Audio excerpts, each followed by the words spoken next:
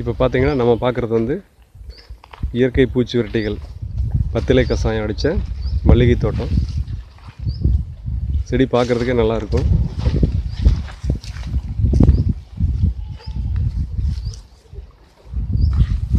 எல்லாம் நல்லா அரும்பு கட்டி இருக்குது. இப்போ நீங்கள் கொஞ்ச நேரத்துக்கு முன்னே பார்த்த அந்த பூக்கள் கூட இந்த செடியிலேருந்து எடுக்கப்பட்டது தான். ஜீவாமிர்தம் வந்து இப்போ ஒரு 2 வாட்டி அல்லது 3 வாட்டி தான் கொடுத்துருக்குறாரு.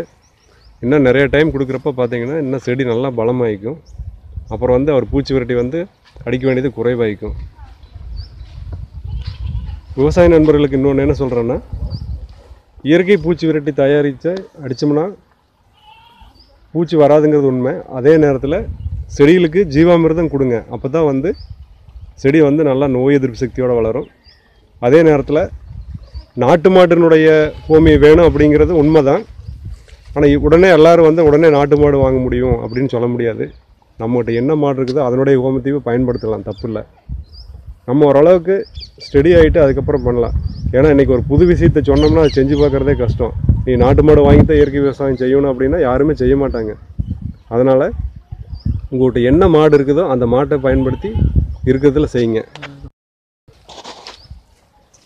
இங்கே பாருங்கள், இந்த செடியெல்லாம் எவ்வளோ மொக்கு வச்சுருக்குன்னு பாருங்கள். இது வரைக்கும் அவர் எதுவுமே ரசாயன மருந்து அடிக்கவே இல்லை. நம்ம பூச்சி மருந்துன்னு சொல்கிறது தப்புங்க. பூச்சி மருந்து சாப்பிட்டா மனிதனாக இருந்தாலும் சரி, பூச்சி இனங்களாக இருந்தாலும் சரி, விலங்கினங்களாக இருந்தாலும் சரி, மருந்து சாப்பிட்டா அது வந்து நல்ல நோய் எதிர்ப்பு சக்தியோடு இருக்கணும். அப்போ நம்ம பூச்சி கொல்றதுக்கு பூச்சி மருந்து அடித்தோம்னா அது எப்படிங்க சாகும்? உயிர்கொல்லி விஷயங்களை தான் நாம் வந்து தெளிச்சிட்ருக்குறோம். பார்த்தீங்கன்னா தெரியுது இல்லை எவ்வளோ முக்கு இருக்குன்னு பாருங்கள். நல்லா தான் வளர்ந்துருக்கு.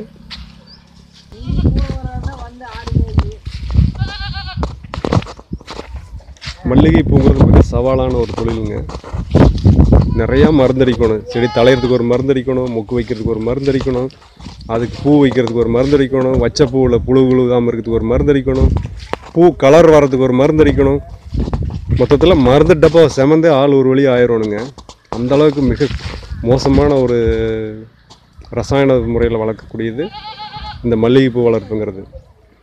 இதே நீங்கள் இயற்கை முறையில் பண்ணி அது வந்து நல்லா எதிர்ப்பு சக்தி பெற்றுச்சு அப்படின்னா நீங்கள் வந்து பூச்சி விரட்டி மட்டும் அடிச்சுட்டு இருந்தால் போதும்.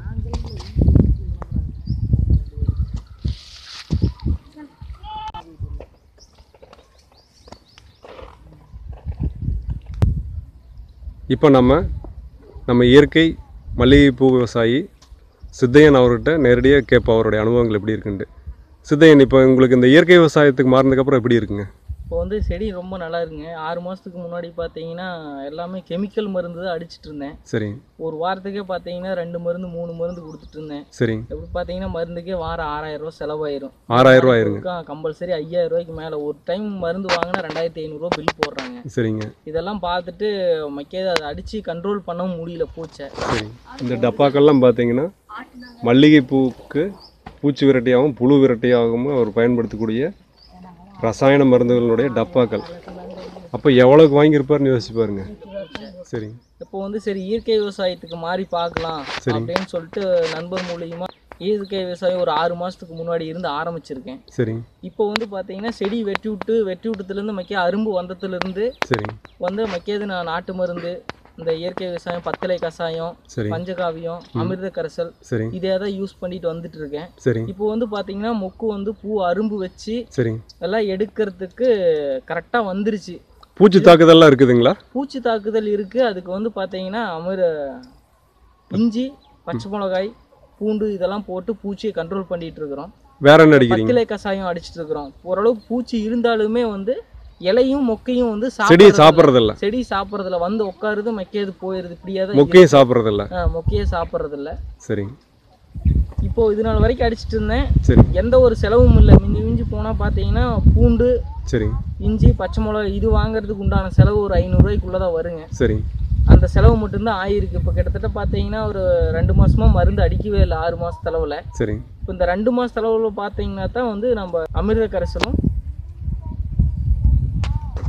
பத்திலை கசாயம், பஞ்சகாமியம் இது வந்து கொடுத்துட்டு இருக்கேன். சரி. இப்போ பார்த்தீங்கன்னா இப்போ வந்து செடி ஓரளவுக்கு வந்து ஹெல்த்தியாகவும் இருக்கு, நல்லா இருக்கு.